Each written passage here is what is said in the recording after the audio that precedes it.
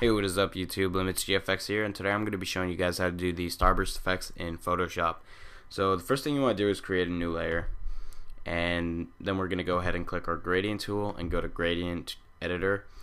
We have to click black to white, and then your lighter color must go on the left, and you can't do the same color because then it clearly will work.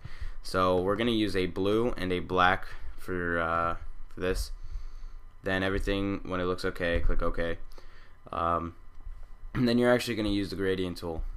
You're going to want to use shift so that's straight and we don't get any weird lines, because you will get one thick line if you do not hold down shift.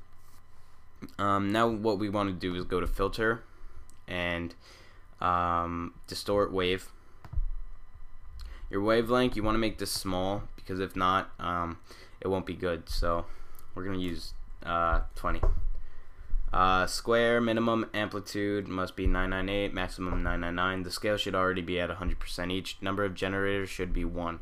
The type, it should be on square, because if not you won't get lines. Undefined, definitely repeat edge pixels. Now that we have our lines, we can go back to filter, distort, and go to polar coordinates, and you should get it.